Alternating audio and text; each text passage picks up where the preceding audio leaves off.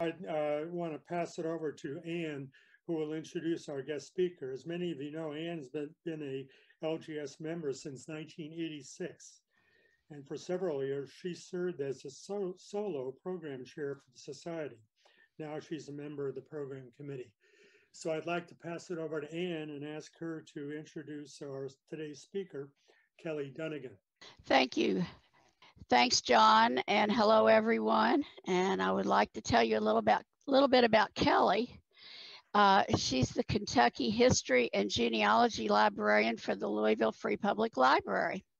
She has over 10 years experience working with the Kentucky History Room collection, including city directories, Sanborn maps, newspaper databases, cemetery and census records, and other curious gems of Louisville's local history.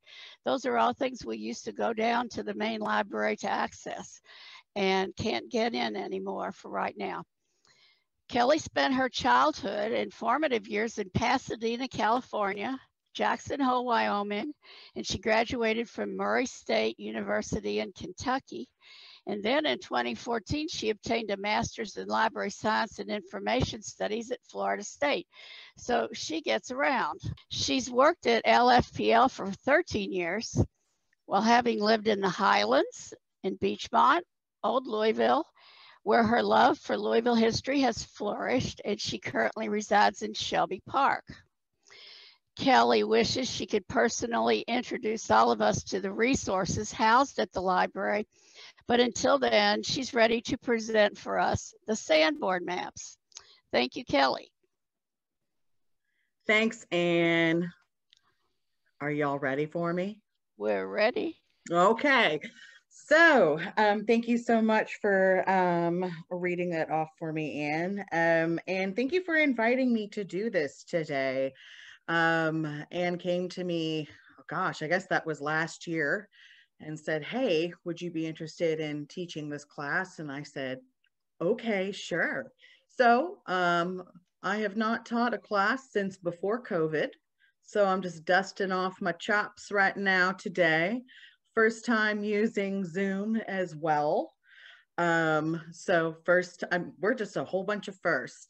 So I'm sitting here in my home in Shelby Park, and what we're going to do is I'm going to start off with giving you a brief presentation about Sanborn Maps.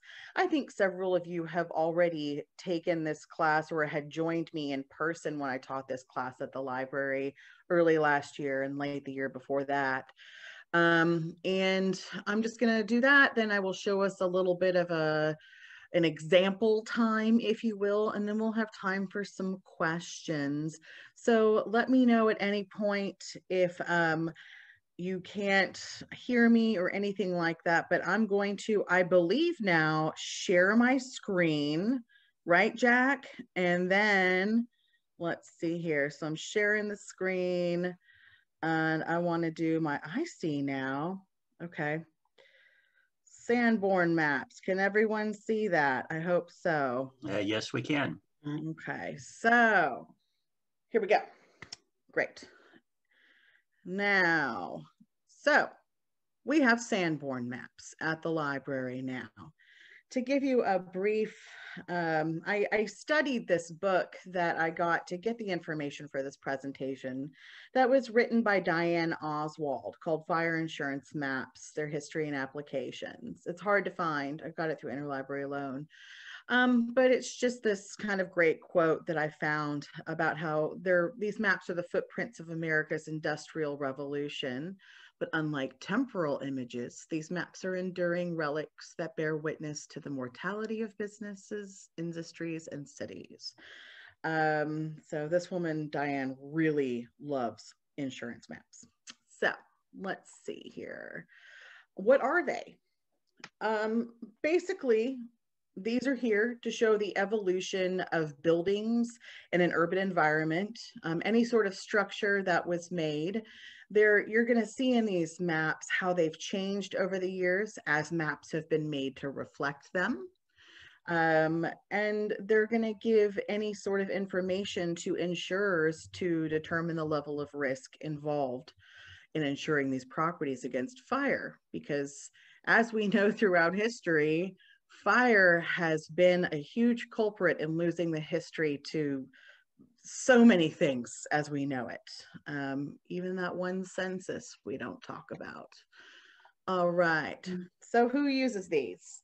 Basically everybody, specifically historians, preservationists, anyone with local interests in their own homes, genealogists. I mean, anybody wants to use these if they know about them, and that's what I'm here for. Let's see. Why? Well, check it out.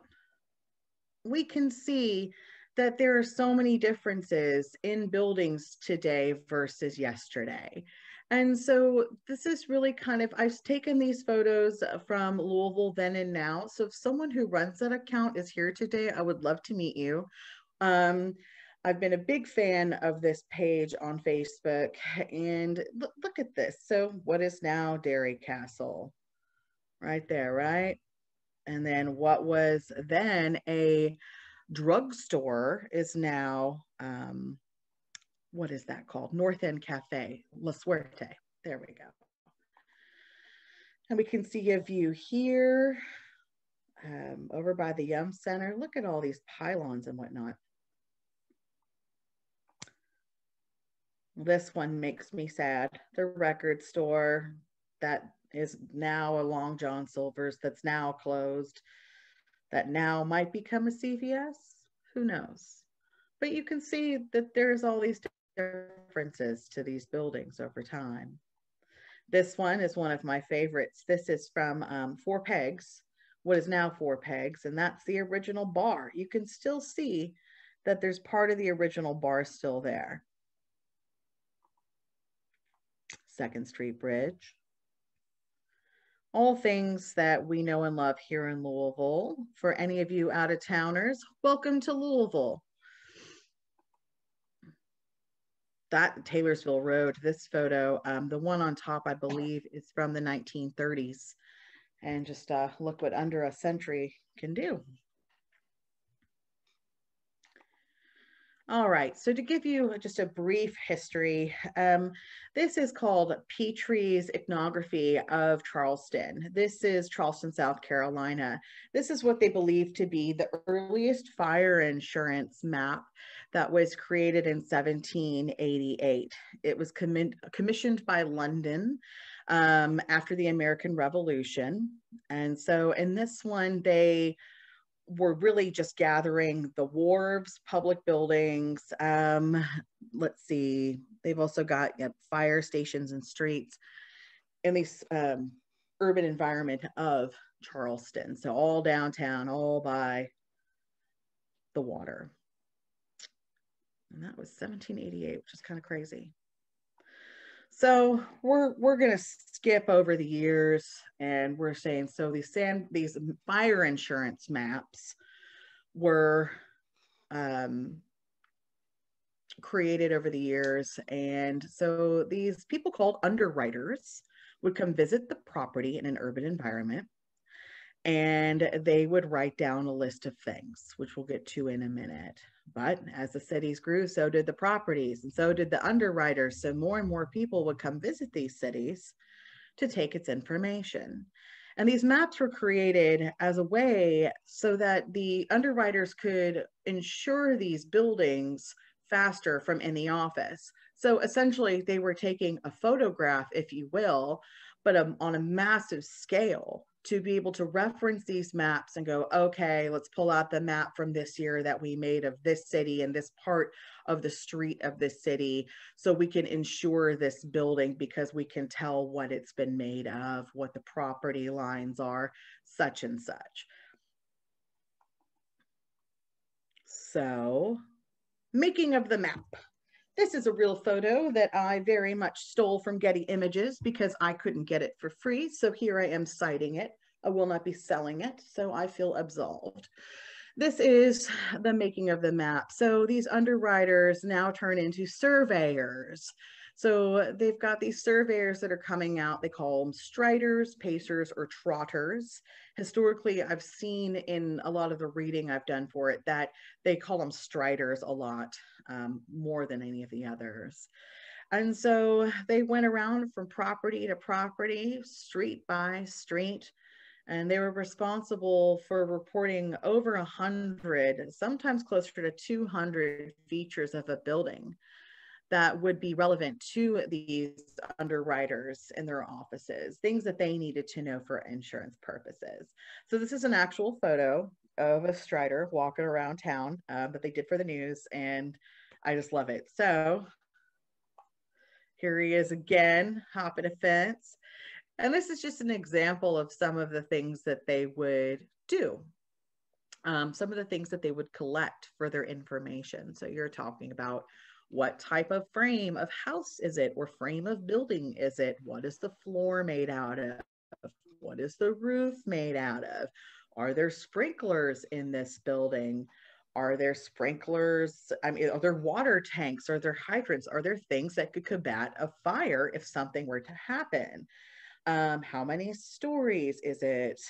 It just goes on and on and on, forever and on. And let's see here. Types of roofs, block numbers. And if you all, those of you who own homes who are in this group today, these are all things that a lot of them you've had to tell your home insurance company that they have. So you could kind of see they're fairly similar. We're just all assessing the risk. So the process of this, you've got at one point in time, this is between, let's say, the early 1900s up until the 1940s, you have at least 300 Sanborn employees. Sanborn became the end-all be-all company for fire insurance. That there are several other companies that were around before then, but that's too boring to talk about. So eventually it becomes a Sanborn Insurance Company, and you have over 300 employees traveling across the USA, and they're collecting this data on their legal pads or clipboards. And once they got all of this information, so you're saying, look at this, just this picture itself. This is a man who's walking down the street. He's going around the house. He's surveying the house. He's probably he is definitely measuring the house. He's measuring the property line, everything about it. And then he's just going to hop to the next property. But once they collected this list of statistics, if you will, this data, they would send it to Sanborn's big office in Pelham, New York, so that these people in New York would interpret it, and they would cross-reference all their notes, and they would take the data and put it into an actual map, or into plates, which are plates of a map, so pages of a map. And the accuracy, you'll see once we get into this, the accuracy down to, I mean, this is inches and feet for every single building, and there's over 28,000 of these. It blows my mind, and made more than one time for a city. This was, you couldn't have much error. And I can't even, I imagine what it would be like if there was error, or one of these trotters or striders came back with some bad information, how quickly you would be fired because you wasted so much time. It just blows my mind. It's such great attention to detail. So this is an example of a legend from a Sanborn map. I don't know if anyone has seen a Sanborn map in real life. I never have, and one day I will. But there are these massive books that have been made full of plates with an index at the beginning. And then there's this legend. There are these really pretty books that you've seen pictures of. They're in color, and they're color coded. So you can see on this that it says, you know, there's adobe building, stone building,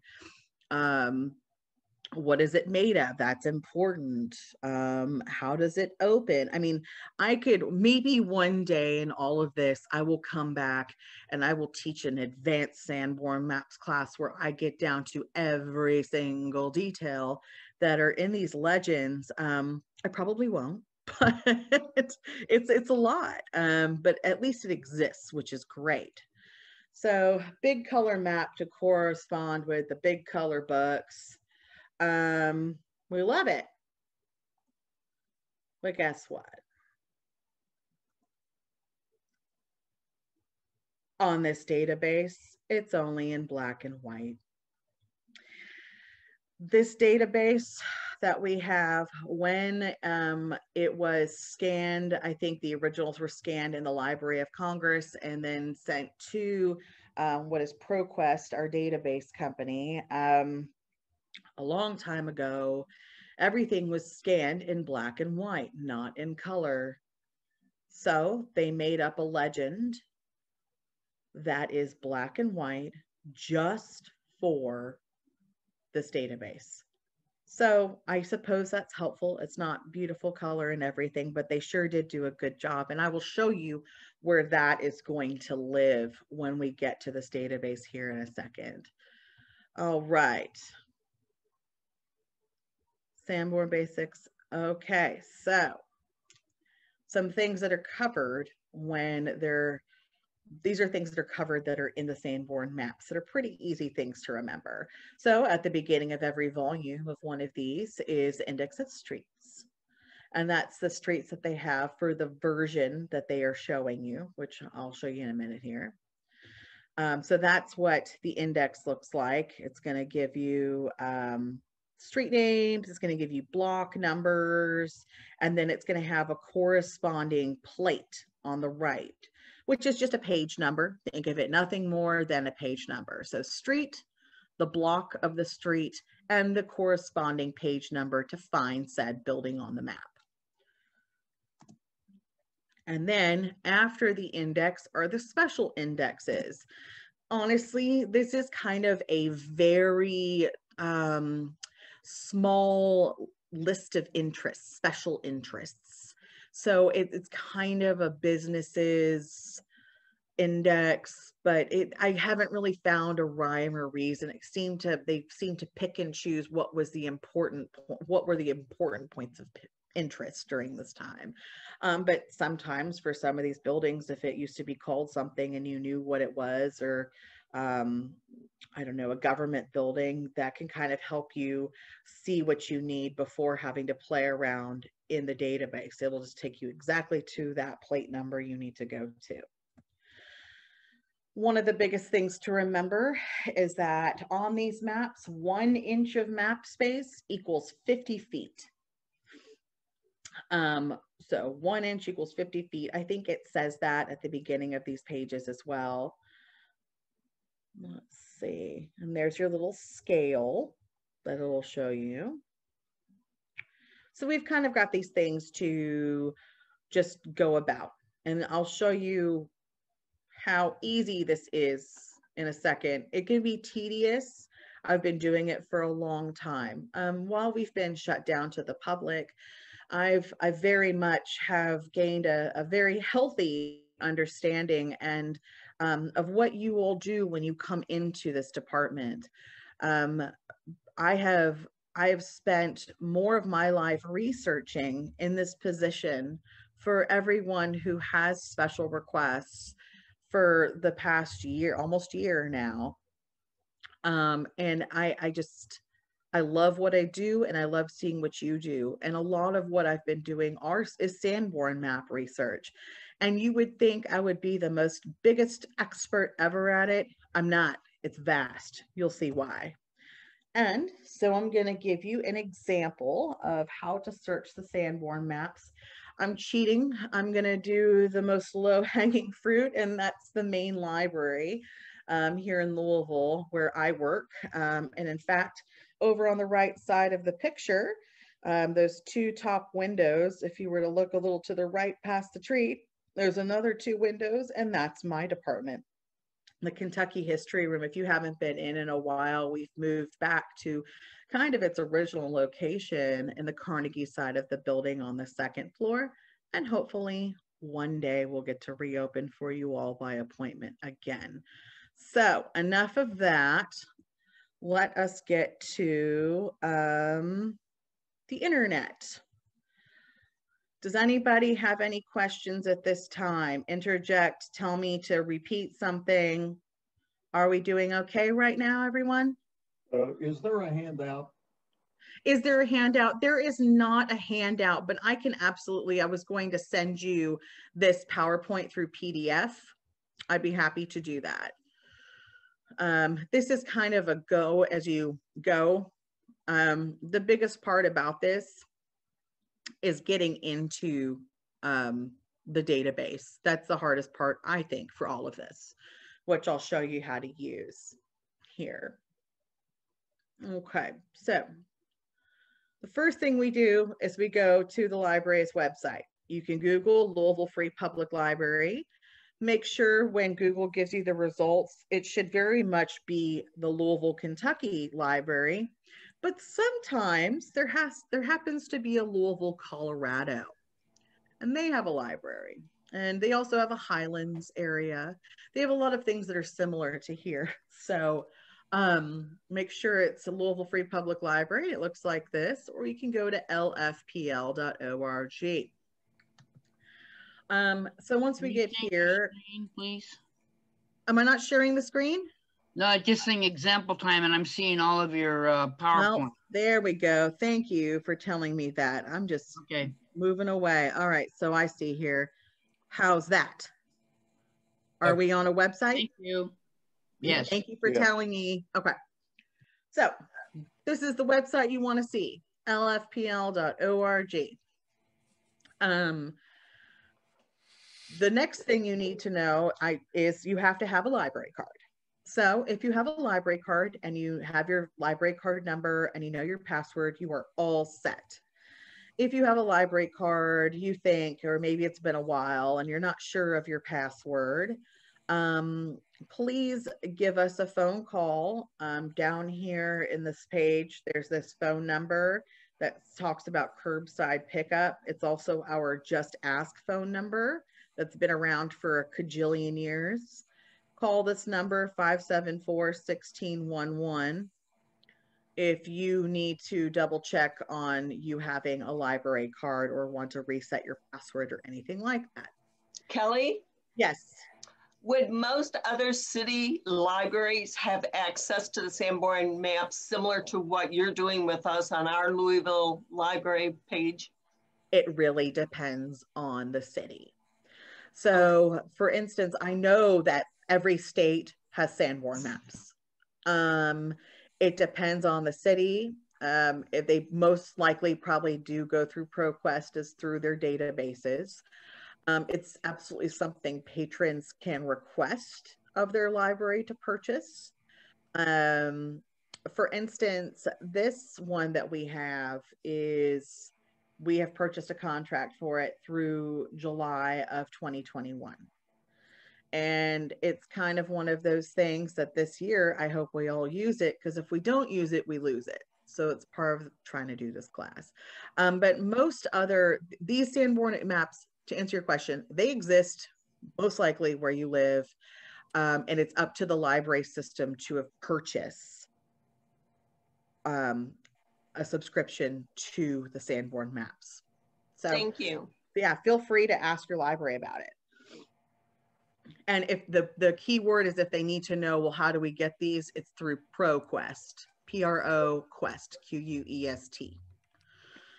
So for the Louisville people with your library cards, if you don't have a library card or it's been such a long time, we will welcome you back.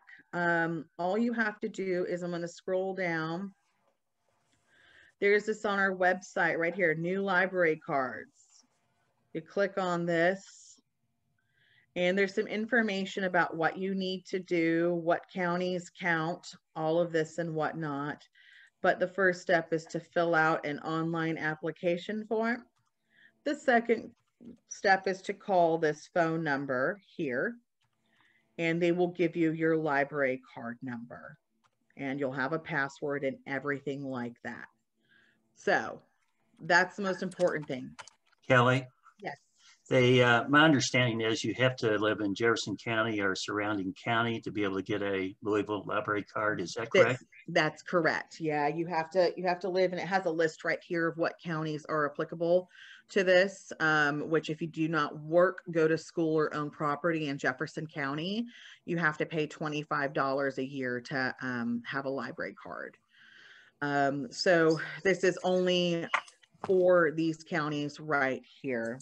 If there are any of you who are living outside of Louisville today that need to look something up in Kentucky or in Louisville, feel free to email me. I'll give my email address. Jack, I don't know if you're able to write that or if I can put it in the chat, but feel free to email me because this is what I'm doing. I'm doing all kinds of research requests for people from out of town. Okay. All right. Let's see here. So let's get started. We go here. We go to our homepage. So this is a database. All databases for the Louisville Free Public Library System live in research tools. Research tools is where you want to go. So you'll click here, and the research tools are available by subject. I've had our part of our web team actually consolidate some of these. We had a genealogy link, but not a local history link. And I wanted it all, so I asked for it.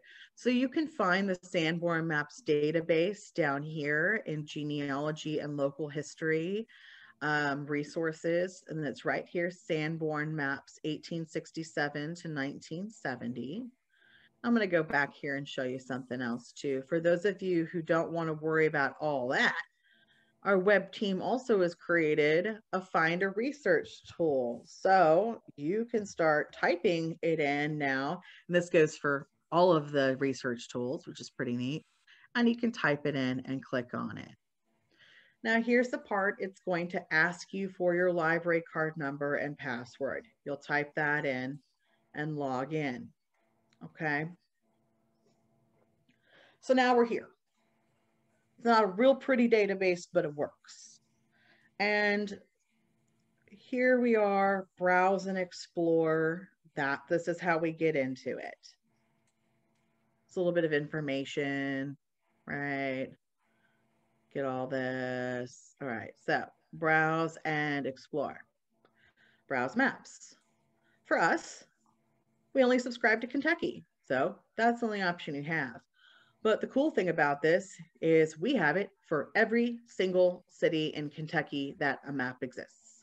For any of you living out in the out east, there's a LaGrange.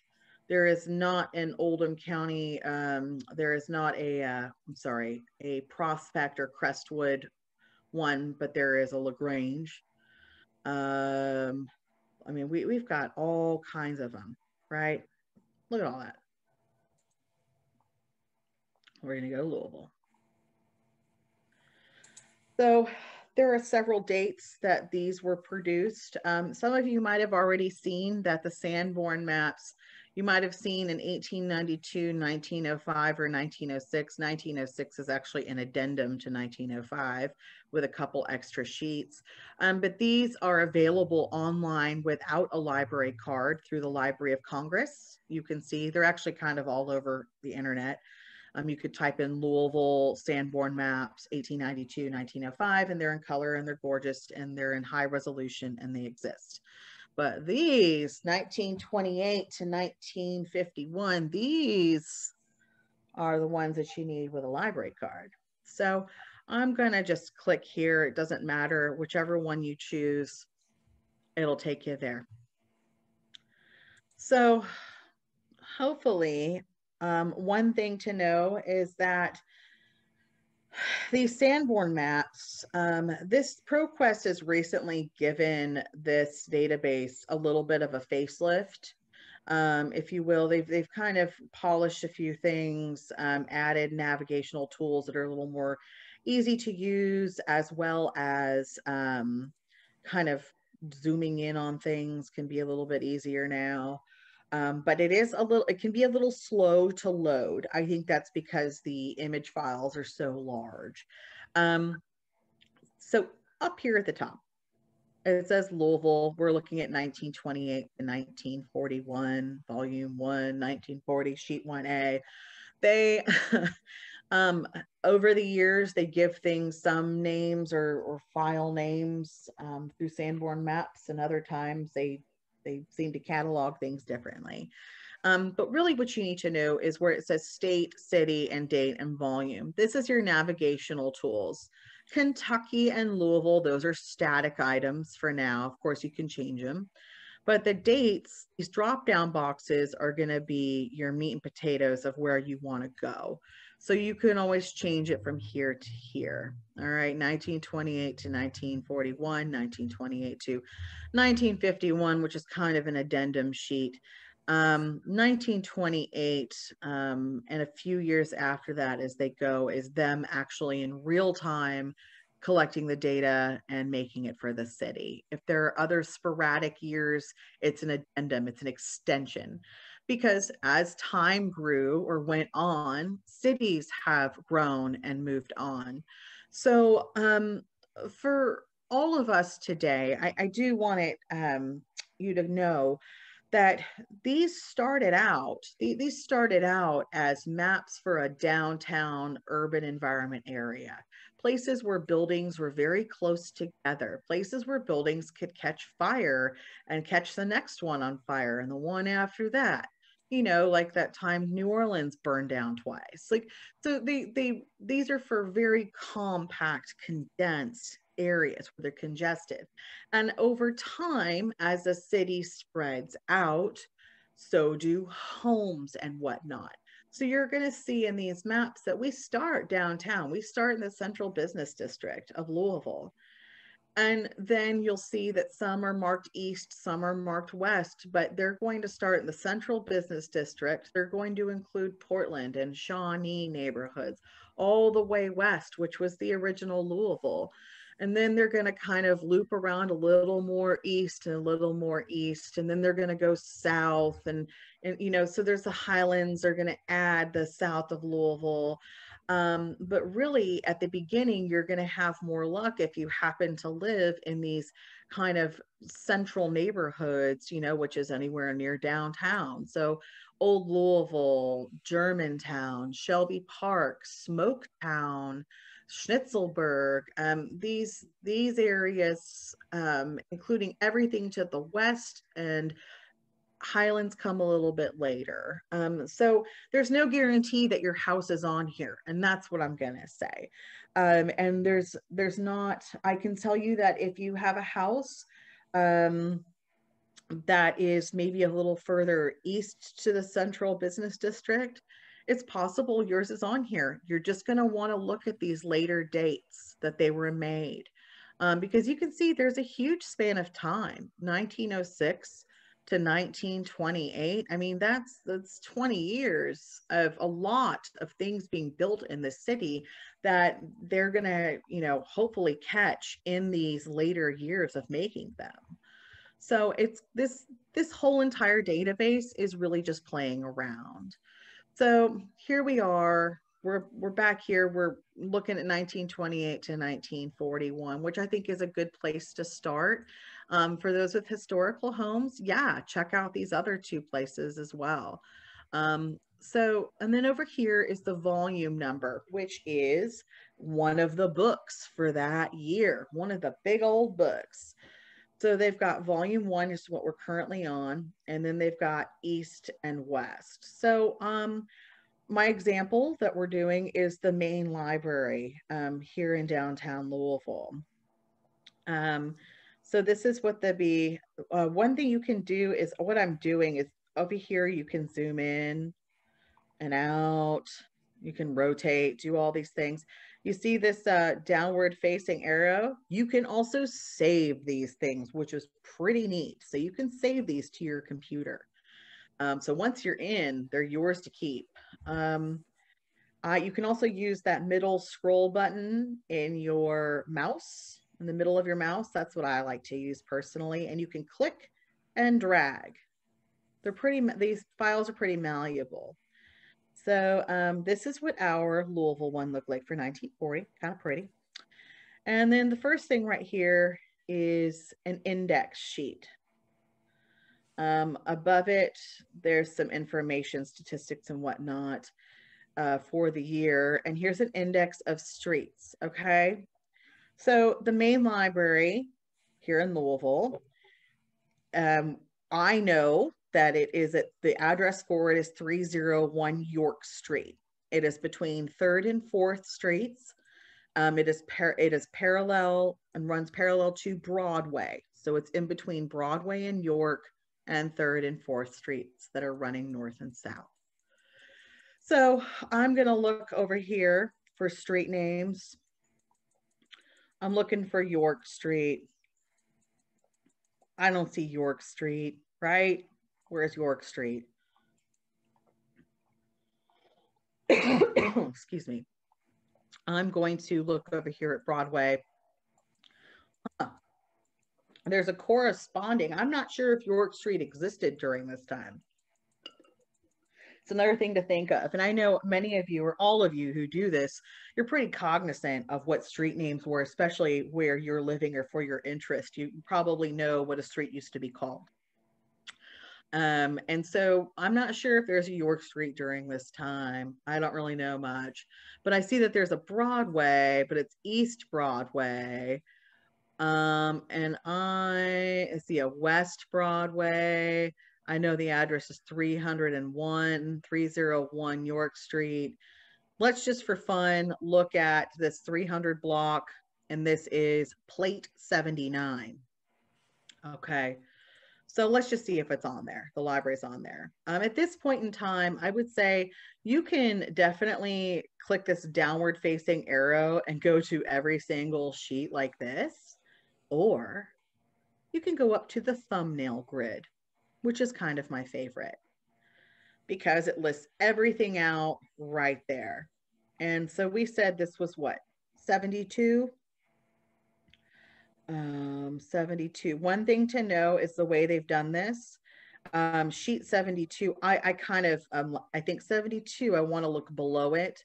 They have listed the images above the plate number. Okay. And it even tells you if you hover over it, what sheet it is. So 301 York Street. Huh. Well, it's not there. Weird, right? I'm at Broadway, but I'm not quite there. I'm right at Broadway. The library is right below the south part of this grid right here. Okay. So what I'm saying is that this volume 1, 1940, does not have the library in it. And now I can say, welcome to Sanborn Maps. Your journey begins here. So that means I got to try again. So I'm going to go to volume 2, West. Now let's just look at this one. Cover sheet. I'm sorry, index. I don't know. I can kind of see this map down here. I'm not so sure. So let's see. Is there a York Street? There is. Ah, it's not the 300 block. Shucks. Okay. Weird. But we know now that this is the west running. So these two volumes right here are running west and running east on the streets. Technically, the library is on West Broadway, but I'm not going to get into semantics. If it's not there, it's not there. I'm moving on to the next one, east, okay? Index again. This is the biggest part of Sanborn Maps, is you're just going to have to click. Sometimes. If that's the logo I could have, it would just say, sometimes you just have to click. So let's go back here again, because now I see that York Street does exist. But why is there no 300 block? What's happening? I don't understand. There's no 300 block. The Broadway one's not showing me the plates that I want. Because I'm using the library as an example, I get to cheat a lot for you guys today because it's a building of interest. So I'm going to go to the special index that I was talking about, and I'm just going to look for library. So I see Louisville. I don't see library. Louisville. Oh, free public library. Interesting. And I know that that one must be the main one because they have the other branches that existed at that time listed in that area. So Louisville Free Public Library, 33E. Ding, ding, ding. I go back up here to thumbnail grid. We're looking for plate 33E. So 33E it is. What's this? Let me scroll down. What's this? Oh, I see something. I see that this is the Hayburn building on Broadway, the Wessinger Galbraith Apartments. And I know that it's behind this. Look at that, the Wessinger Galbraith power plant. What is now a parking lot. Power plant? I'm so confused, but check it out. We've made it. The Louisville Free Public Library. So this is the building as we see it, the Broadway facing side. This is the York Street facing side, the bottom part. And it's telling us what this building is made of. Fireproof construction except exposed steel in rear facing and rear facing. I don't know what that means. Guess I need to look at my handy dandy legend, which I'm going to show you all in a second where to find that legend.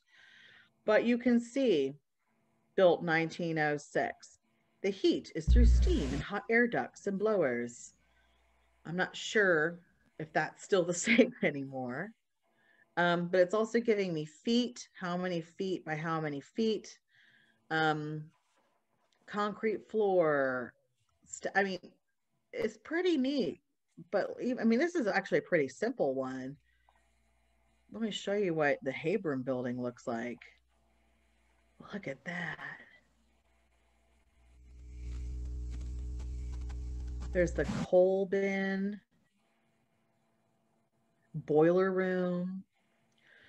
Now, these are all very large buildings, and so they're going to have a lot more information on them than an average house, let's say. Okay, so your house is going to look a lot different than this, but you might not be looking up your house. You might want to look up what a building is that maybe you own or someone you know owns, or you have interest in purchasing, or just wanted to know what it used to be. I have people from different neighborhood associations come into my department when people could come into my department all the time and look at these structures. They're trying to find the history of a building to see maybe what it used to be. Because just because you're cross-referencing, let's say, an address with the city directories that we use quite a bit to see who's lived in a spot or what a spot used to be called, or if it was a duplex or if it's not now. All these historical options, these options for the history of your homes and buildings, they also exist in the Sanborn maps. And so there's some really neat stuff in here. And you'll see that, you know, we've got, let me see if I just drop this down. Let's go to volume 3 for fun. You can kind of see how these are made. Like over here, I'm looking at this third plate right here. I mean, you guys can probably see what part of the area this is. See? We're over here at Portland into the West End, right there, right at the curve of the river.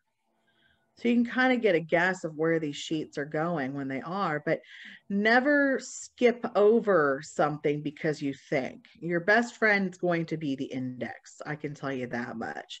And I'm going to go to volume 6 just to skip ahead because I want to see if I hit this index sheet. because I know that the first few volumes of this are Central Business District and downtown. So I'm kind of skipping around now, and hopefully it'll load. Again, it takes a while and it seems to be slower. Come on. There we go. Oh, what's this? Bardstown Road, Ottoman Parkway.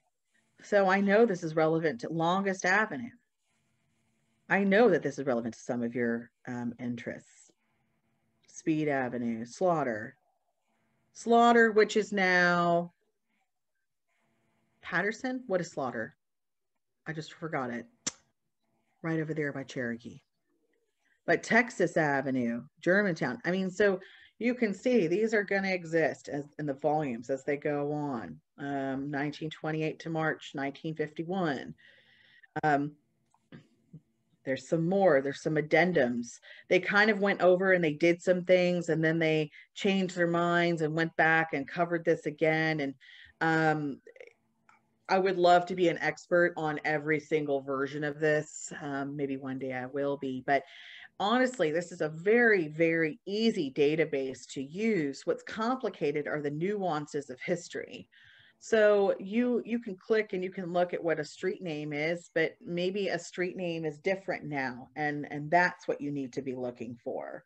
So, and that's something you can look up on Google. You can always contact me if you're like, something's not right here with the street name. I'm absolutely happy to help. I think, let me show you where the legend is. Let's do that real quick here. I'm going to go back to browse maps because actually this is at the beginning or about. I can't seem to, can I move this? There we go. When you log in over on the right side, it says Maps Legend. So that is that black and white legend, which I found out just a few days ago. You can download this. It will be pretty small if you try to print it on an 8.5 by 11 piece of paper, because look at how tiny that type is. But I think ProQuest has recently put a more high resolution image in here, because before I would zoom in and it would get really blurry. But look at that now. So much better. So you're going to be able to see the different codes and whatnot to correspond to your house. They've got a glossary over here on the right, which is pretty great. And then that's all that weird BR, brick second floor. That's what that means. For the masonry construction, wood and glass. It's pretty neat stuff. So this will be helpful. I would suggest downloading it to your computer. Over here, you can just download it and it'll save it as a PDF. And you'll be able to just access it and zoom in on it as you need to. Do we have any questions? I think I know well, 50 minutes. I think I sped through this in decent time. But if you have any questions, let me know. I'll answer them the best I can. But I'm also happy to give you all my email address if you have any further questions. And thank you for listening to me ramble for almost an hour. In the chat section, I did put your email address. So if people want it, they can go down there in the chat section and get it. Great, thank you. Does anyone else have a question? Kelly, I'd like to thank you very much. This was outstanding. I learned a lot. Really appreciate your presentation. Thank you. Happy to do it. It's been a long time. I mean, does this seem complicated to any of you? If so, tell me how I can clarify. I mean, it's honestly the best way to learn is you just have to do it. People, I've received emails. It's like, can you tell me what page this is on for me? And I'm like, okay, happy to search this for you, but I have to do exactly what you would have done from home. And it's just an incredible resource. And remember, folks, if we don't use it, we lose it. Thank you, Kelly. This is Ann, and we really appreciate all you've taught us today. Can anyone hear me?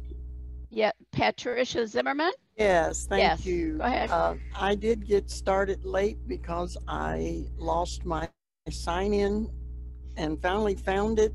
So I would really like to get how I get to this. How do I start? What do I type in my browser to get here? Sure. And actually, I'll go over that right now real quick here. So the first thing you do is you go to our website. You can Google Louisville Free Public Library. It's LFPL, just like the acronym, LouisvilleFreePublicLibrary.org. You go to our research tools because that is where our databases live. Every single database, which basically a database means it's something you're going to need your library card number and password to get into. So you click on that. You can access the Sanborn Maps database by going into the genealogy and local history subject down here. Or you can go up here to find a research tool and just type in Sanborn Maps and it pops up and you just click on it. So from here is where it's going to ask you for your library card number and password. I'm currently logged in, so it's not asking me again. And from what I understand is as long as you have your browser open, it's not going to log you out. I know that our newspapers database will log you out after inactivity, but I don't know. I don't think that's ever happened to me for this one. And then you're there, browse and explore. Select your state, Kentucky. Select your city, any of them. Thank you for that. You're welcome. Okay, now. I have a question. Quick question. Go ahead, Donna. I think I've got this. Was not itself an insurance company. They just made the maps and then they sold them to the insurance companies. Is that correct? Well, there's kind of a lot of different stories depending on the insurance company and on the map makers. But they were connected. So Sanborn was an insurance company that had underwriters and they also had map makers. Okay. They were all employed at the same place, from what I understand. Okay, so other insurance companies weren't, they were not available to other insurance companies. See what I mean? Oh yeah, no. And this was the kind of the end all be all. This was the big one. Okay. And there was, I think Sanborn, I forget, it's been a while, but there was another company and another company, and then they sold to Sanborn. There was a much bigger one at one point. But because I don't think that they were, this was something that was made that was requested by the United States to have done. Oh. I mean, I think it was something that they did for their own purposes. And then I think the government was kind of went, oh, wow, this is an important thing to have done because these insurance companies are doing a lot of work for us. But it just kind of went hand in hand with it. Okay. 3 items that you need to remember. Phil Heisel has noted in the chat group that remember this presentation will be posted in full on the LGS YouTube channel. So you can watch it again. And Carol has asked, did you say there was a public website that showed the current and past photos?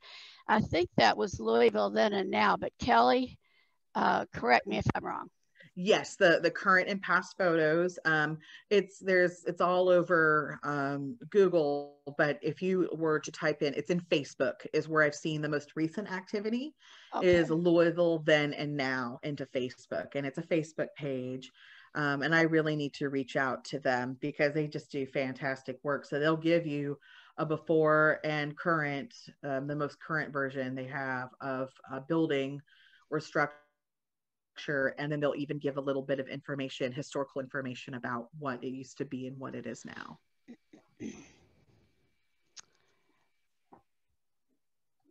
And somebody asked about the PowerPoint. Kelly is going to be sure that we get that. She's going to send us the PowerPoint. Yeah, I'll send it to you in PDF.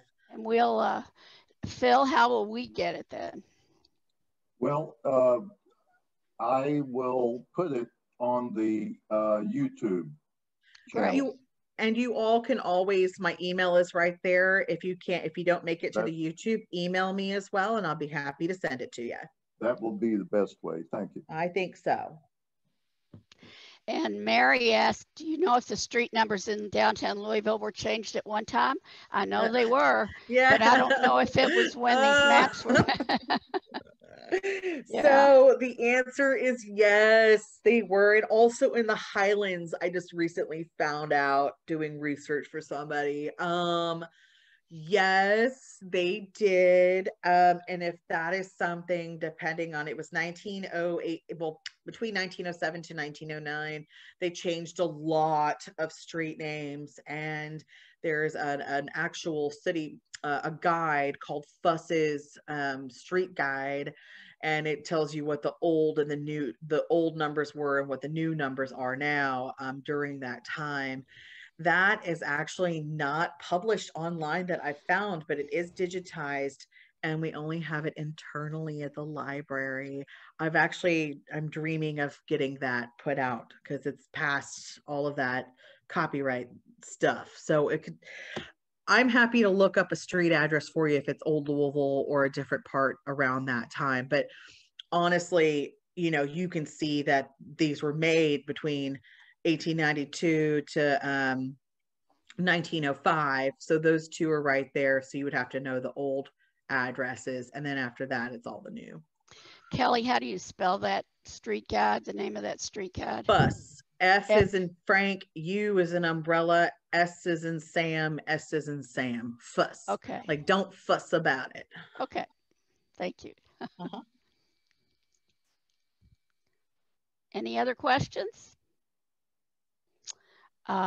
If you need to know more about getting on our YouTube channel, Phil, is there information on our website for people who aren't used to who haven't been involved with us before on the website, on the YouTube channel?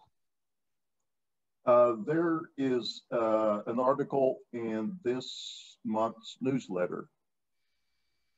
And is that available to the public? On the website. Yes, thank you.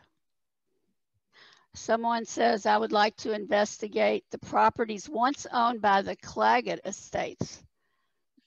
I don't know anything about that. Atherton High School. Okay. Atherton, yeah, I mean, that's all going to be on there for sure. On the later ones. So you'll be able to use the index for that. Of course, you can have the street, name and whatnot, but depending on the area you're looking in on whichever plate it is of the volume, you can probably, if it's a school, you'll see it in the index. What about Jeffersonville maps? You got to talk to the Indiana Library. You got to talk to them and see, because it's it would be an Indiana Sanborn map. And unfortunately, ProQuest did not include all of Kentuckiana in that. It's just state by state. Well, I have a question. Oh, good. Okay. Is my library card good in Indiana? No. Oh, different library system. It would be great if we were all one, but it's still separated by state. Okay. I have a question. Go ahead. My family, I live in Northern Kentucky now, but my family is from Louisville in the 1830s. And I find a number of properties in the history I'm reviewing, especially in probate. What is the best way to find out where these are? You said the street names have changed. And so in the 1830s, And the best way, honestly, I would research would be to first go to the city directories, which there are some during that time. Yes. Because if it's from 1832 on, I found these folks. And you found them in the city directories? Yes. Great. So if you have, so you already know what address that they have then. Right. And so you would email me with some addresses, and I would look in that Fuss's Street Guide because it's changing street names and numbers. So I'd be able to correlate I'd be able to cross-reference what that is and give you the information so you can know what they currently are. Oh, that is fantastic. Utterly fantastic. I know I've resumed my genealogy that I started 20 years ago, and Wow. I found out that at that time my family has an obelisk. It's in the middle of the street when I found it, and I don't even know if I could find it again. But the Raffertys, there's 3 members of that family on it, and it's, I don't know, it's it's fun to try to do it, but without some more knowledge, it's not going to work for me. But I appreciate you giving me your email. No, sure. And actually, if for any of you that are still tuned in, let me kind of just digress for a second, or actually kind of, I'm just going to piggyback on what you said. University of Louisville Digital Archives. If you were to Google the University of Louisville Digital Archives, write that down, U of L Digital Archives. Got it. This is a place that I also use. I mean, there's still millions of items they have yet to digitize, but this is pretty great. So you can type in a street name. You can type in, I mean, a lot of people come into the library and they say, I want pictures of my house. Oh, and okay. I laugh and I say, so do I. And it's just not everyone. We all want our genealogy to be given to us in a fancy book. We all want photos of our houses and where they've been, and it's not always the case. But I always tell people to look at street names. What's a good one? Longest Avenue, just for fun. So if you're trying to find your house, don't necessarily look up your house number, but on here, they will have a bunch of results for you. They're always going to try to give you the newspapers that are digitized first. But like here, you can kind of get some street views of which, your house might be on. So don't type in your house number, but if you type in their street name into these archives, you might find a picture of your house. Like, these are people's homes. There they are in historical photos. So that's another great resource when you're doing these searches to get kind of an idea of what you're looking for. I hope that helps. I send people here all the time. Kelly, there is also a lot of information at Jefferson County Metro Archives. Oh, and I send people there too. From last time I talked to them, I believe they are open by appointment only. Louisville Metro Archives, you can Google that. They're over on Industry Road. I need to go meet those folks over there. I've spoken to them. They've got a lot of really great information, but that's another place to look up. Those of you who don't know where Industry Road is, it's off of 7th Street Road, just north of Algonquin. Yep, right there. Kind of tucked back in that one road. All the resources that you mentioned are great. Now, what about the Filson Club? Is that a good source? Or what do they have different that you all have? That's a good question, Joanne. So the Filson, they have everything. The Filson has everything. They are amazing. But they do send people over to us a lot for our newspaper archives. We do have a lot more of ephemera when it comes to newspaper archives. The Filson also, I believe, does have a subscription to the Sanborn Maps. So if you belong to the Filson and not the library, I won't shame you, but you can access it from them as well. The Filson, they have a lot of, you know, personal objects. They have letters. They have really great things. So if you're researching your family and they might have been a family that was somewhat prominent, always check with the Filson. You never know what they have. I could get lost. I've tried to like sneak in there and spend the night. I'm kidding, but I would love to just go and play in all their stuff that they have. But feel free to always email them. They're really friendly and they know so much, and you can learn a lot from them. Great. Thank you so much. Thank you for this program. It was wonderful. Thanks for bearing with me, folks.